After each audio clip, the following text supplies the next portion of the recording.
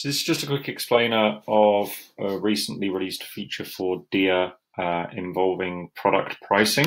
So previously, Dia has allowed 10 price tiers, usually enough for people that sell, for example, retail price, wholesale price, VIP, and so on.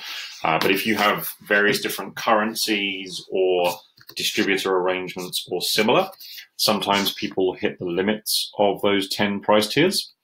We were able to solve that problem previously with product discounts and product deals, but it was quite involved to set those up because we had to go into each product and set a deal appropriate to it. So with this new feature that Dia have released, we've got the ability in the product list to import custom prices.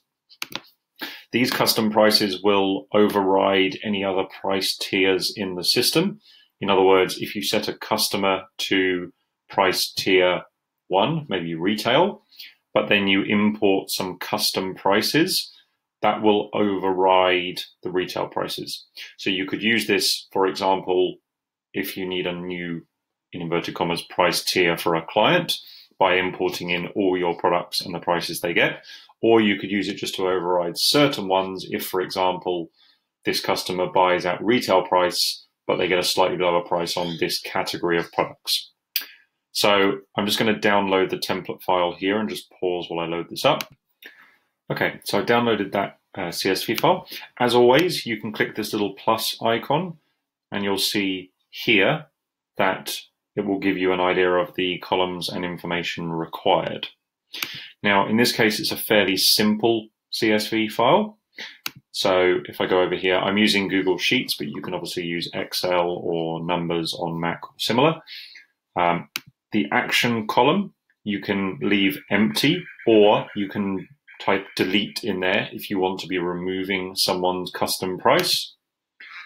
The product SKU gets entered in here. So let's say it's for a soccer ball. The product name gets entered in as well.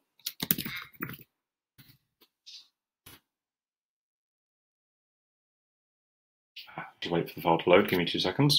It's just converting it from the CSV. So product SKU gets entered in. The product name gets entered in. The SKU is very important. That must match a product SKU that exists in the system. The customer name gets entered in. That must also match one that's in the system. And then the price that you want to charge. Just note that that price will have to be in the currency that the customer buys in. So if they, for example, are listed in USD overseas, then that price needs to be in the price they pay. You can continue to load this down here. I would suggest if you're going to load this up all for one customer, you export the product list from Dia, which you can do from the same all products view that we looked at previously. And there is an export button towards the top. And then you can choose products, which will be the first option when that loads. So I'd recommend you do that because you can copy and paste those SKU codes into the custom prices import. And then you've got everything set and ready to go. So just wait for this page to load here.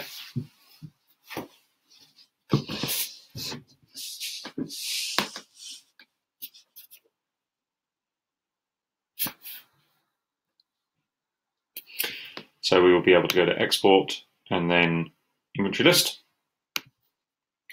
Drop that into custom pricing. Now, when you've got this sheet ready, it's just as simple as downloading it in a CSV